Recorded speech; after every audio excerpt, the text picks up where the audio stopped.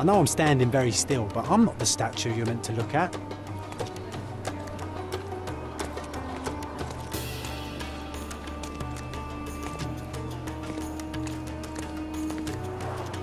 Karim of the Silberhand, the pirate with a golden heart.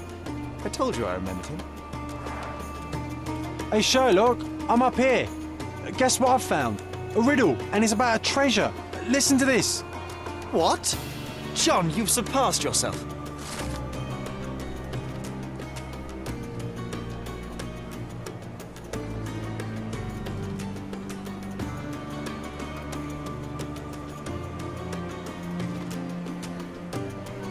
Come on, Sherry, this is just like the old days. Sherlock and John on a pirate's treasure adventure.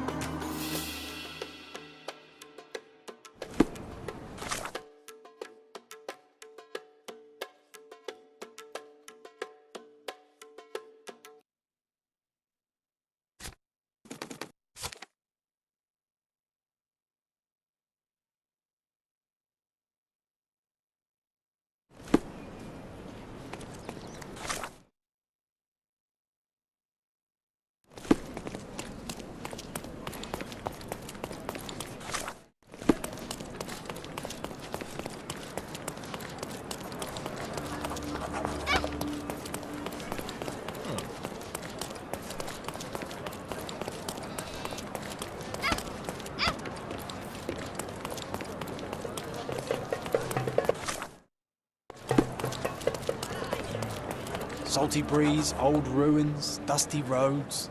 Do you recall clambering over these walls as a child? Perhaps. Did we find something at the top?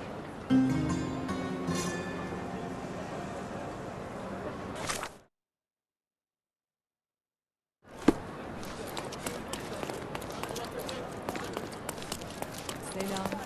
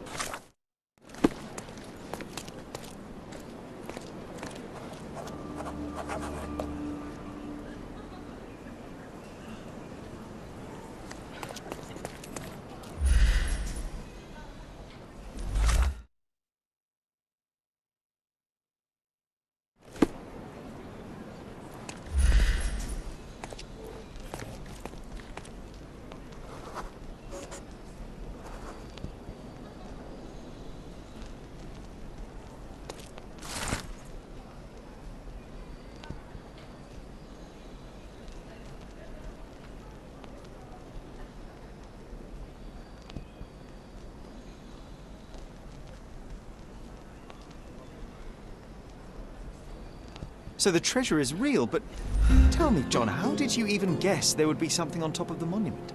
Didn't I ever tell you about my psychic abilities? I should have. I even know where we ought to go next.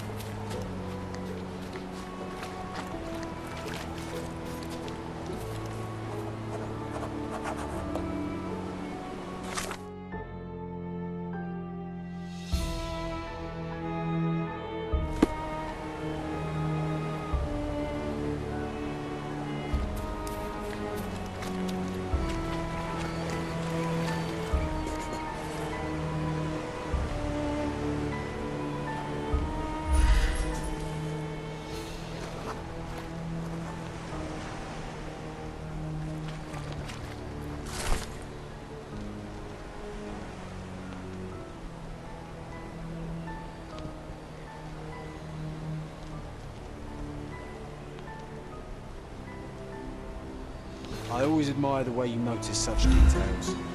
In such moments, I often recall Mother's voice teaching us of the importance of the smaller details. The world hangs on small hinges, John. Even the most chaotic miracle becomes sequential when you take a closer look. I remember.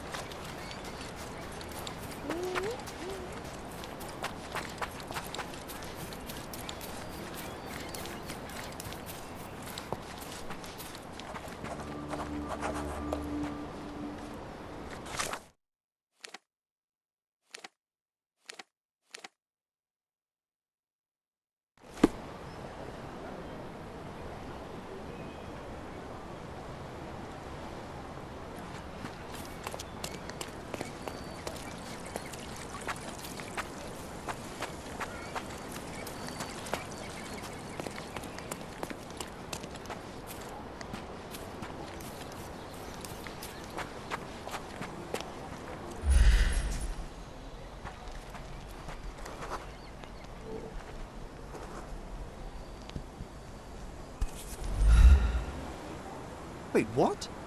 Is this Mother's magnifying glass? How did it end up here? What happened? Sherry, you really need to learn to let miracles happen.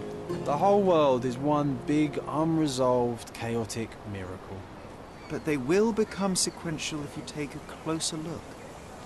I do remember what Mother told us, but that explains nothing. Just let things happen, all right? Besides, this little miracle will look perfect in our manor, don't you think?